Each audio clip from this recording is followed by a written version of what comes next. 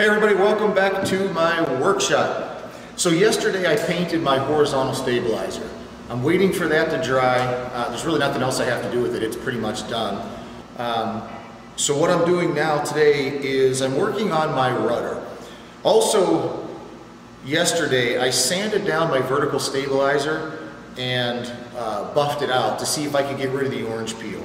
And it looks absolutely amazing. So I'm going to take the rudder today and show you how I sand it and buff it to eliminate some of the orange peel. First, let me see if I can get the camera and show you what the orange peel looks like on this rudder.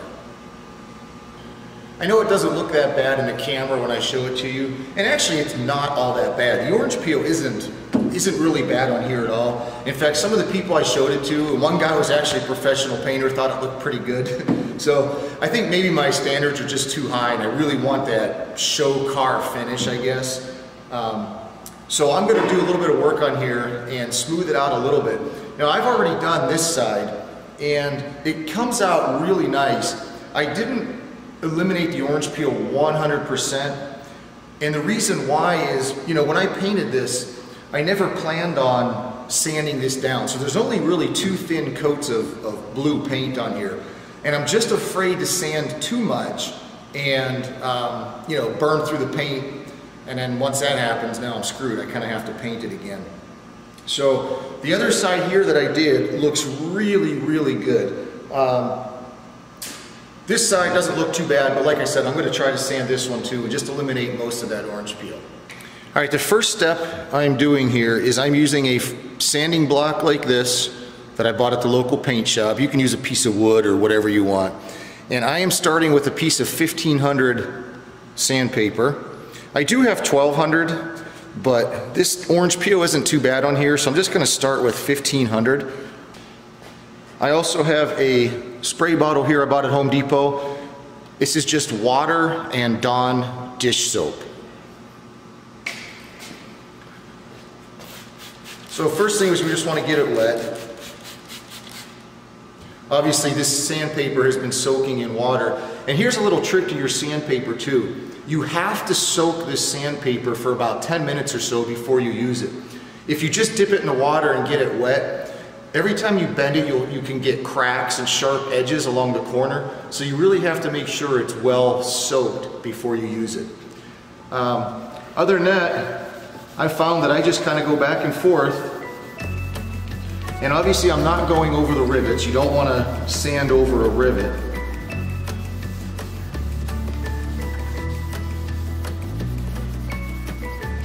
So one of the things I wanted to mention is that this paint I'm using is a single stage Nason paint made by DuPont. That means it's not a base coat, clear coat. It's just base and clear in one step. Now if you're sanding a clear coat, usually there's 2 or 3 coats of clear on there and you're pretty much just sanding the clear. You never get into the color. Well obviously on here, you're sanding the color right away.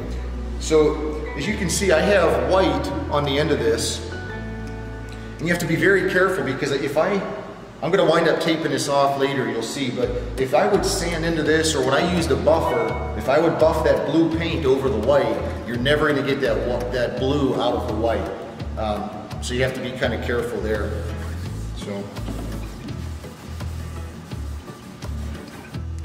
So this is what it looks like after sanding it with the 1500 grit paper.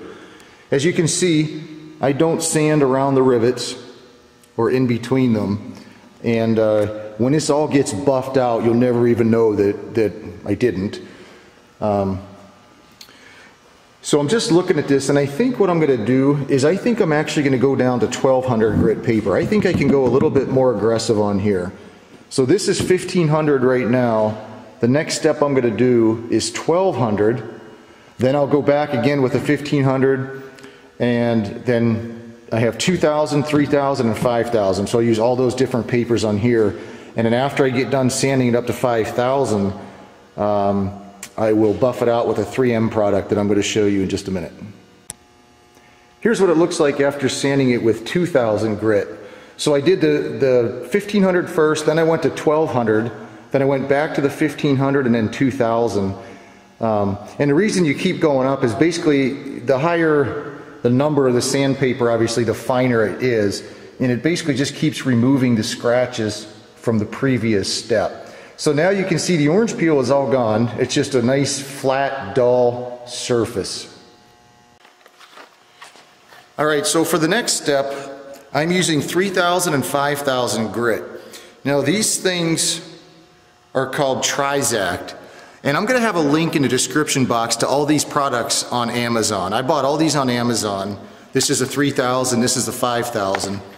And this is a little bit different. It's not just sandpaper, it's like a little foam pad. So I don't use a sanding block on here, I just kind of put it on my hand and use it like that. Alright, so I'm starting out with a 3000. I'm going to soak it in my bucket of water just to get it good and wet. Then I'll take my spray bottle of soapy water and spray this all down. The soapy water just kind of helps the sandpaper glide over the surface and I guess carry away any little bit of grit that's in there or the paint. So we'll get that good and wet.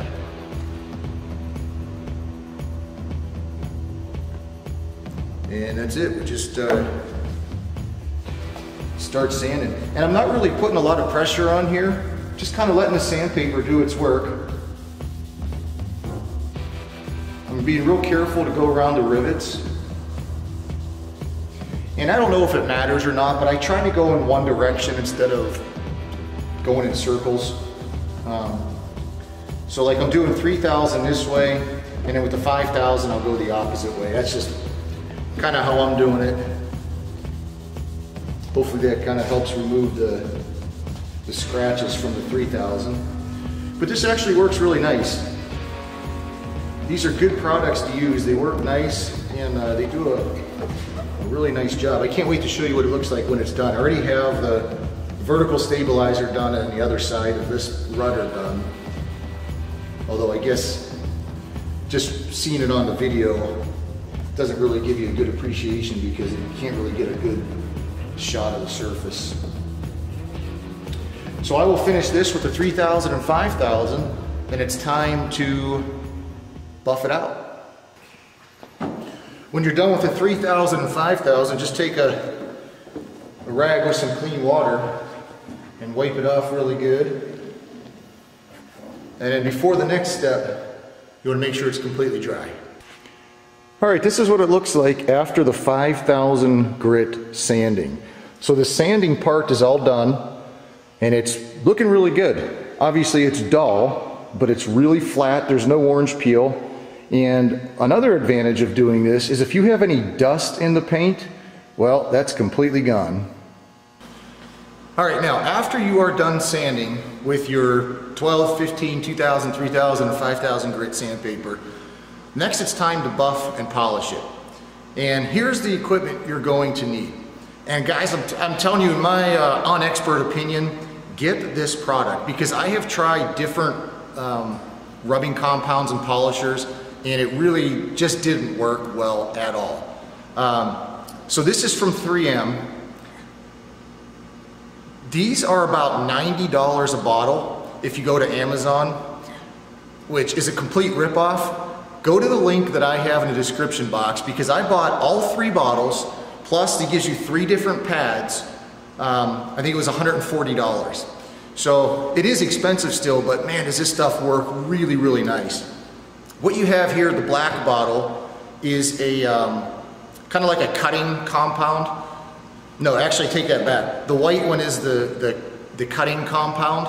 And what it does is it removes all the scratches from the sandpaper. And it has its pad, it's a matching pad, it's white. And then you have the black stuff after that, which basically takes out the swirl marks left by this, and it has its own matching black pad. It's kind of color coded for dummies. Then you have the blue stuff, which is a polish. It obviously has a blue pad, and that's the final step. Now after all this is done, you can use whatever wax you want and just wax the surface to help protect it.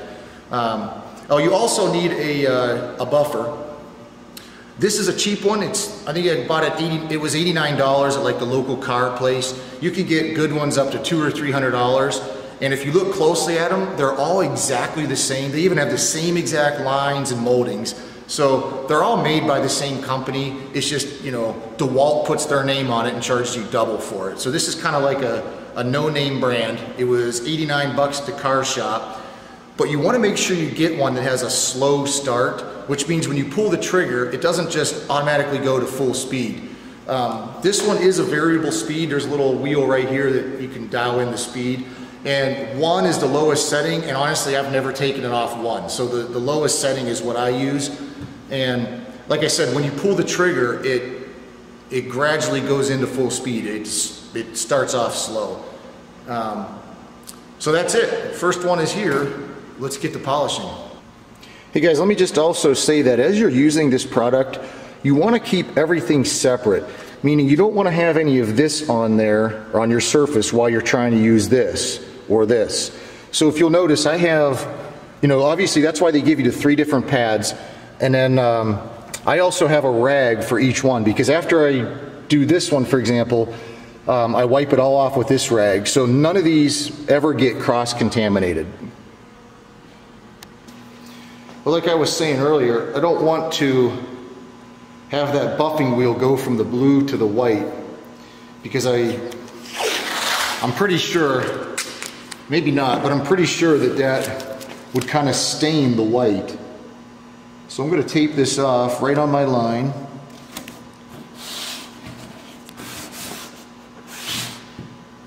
I'll make a double layer. And guys, if you've ever used a buffer before, and this is the first time I'm using one, this stuff slings this liquid all over the place. In fact, you can see my shirt. It's all over my floor. It's kind of everywhere. Sometimes I can get it to when I start off, it doesn't fling out, but not every time. So anyway, I'm going to tape off all of this white because I don't want any of that compound going on the white part. All right, I have my first pad on here, and what I do is I just put a couple dots along the outside like that. All right, here we go. I wish I had a higher tripod so you could look down on the surface, but maybe that's the next thing I'll get for my YouTube channel, is a new tripod.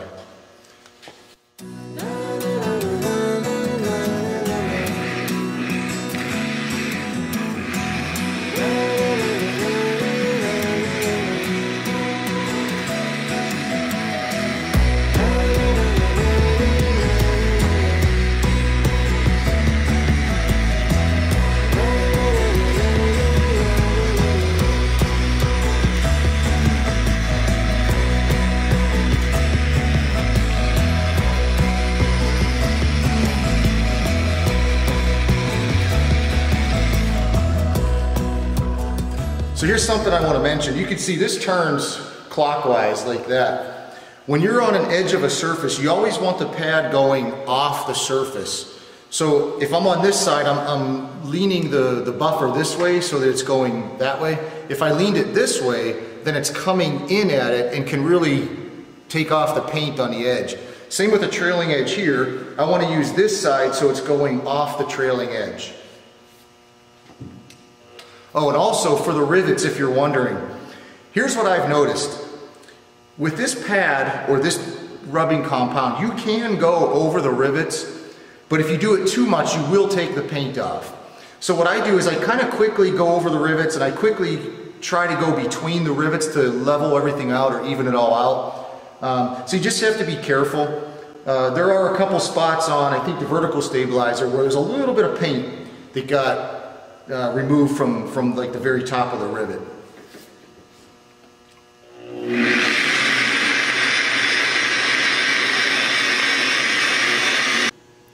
Here's what it looks like after the first application here. This is just extra material I'm going to wipe off with my rag. So this is a designated rag I have for this rubbing compound. And what I do is I just kind of wipe the residue off. And after it's off, it'll kind of let me see if I need to go back and do it again or what. Most of the time I don't. I seem to get it well enough the first time. Here it is after I've wiped off the residue. It's already looking really good. It probably won't show in the camera, but there's some swirl marks in there, and that's normal. That's the next step on the polishing. Will remove those swirl marks. So I'm switching out to the next pad, and what I do is I just lay it on here, and you want to get this centered. So I just go right from the top. There, I got it perfectly centered. Now I'll just put some stuff on there and buff away.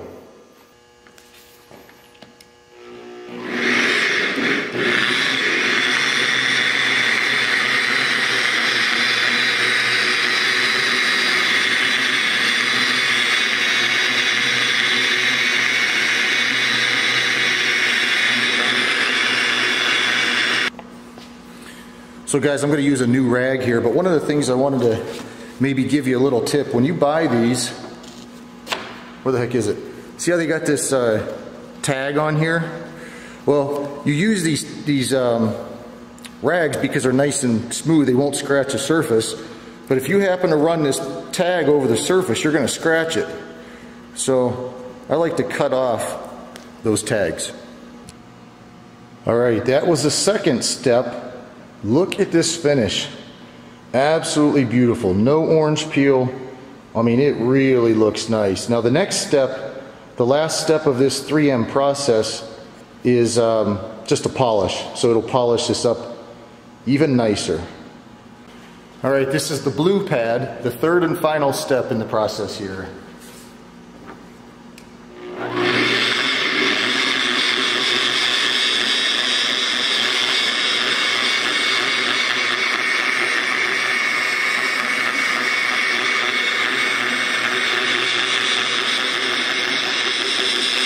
All right, let's wipe off this polish, and other than a coat of regular car wax, it'll be all done.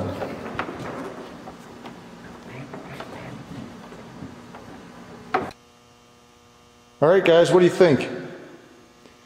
I think it looks amazing. I don't know if it's the camera really does it justice, but I guess looking in just the light reflection, you can see how sharp it is. I mean, the surface is just almost flawless. It really, really looks nice. And this whole thing, I don't even know how long it took me to do, maybe an hour. And that was with moving the camera around and filming, so it doesn't really take that much time to do. And if you guys think I'm some kind of expert or a pro, I'm really not. This is something that any of you guys can do. Hey guys, thanks so much for watching the video. I hope it helped you, gave you some tips. Here's what it looks like with the Blue Angels Vinyl Graphics logo. Please subscribe to the channel, give the video a thumbs up, and I'll see you again on the next video.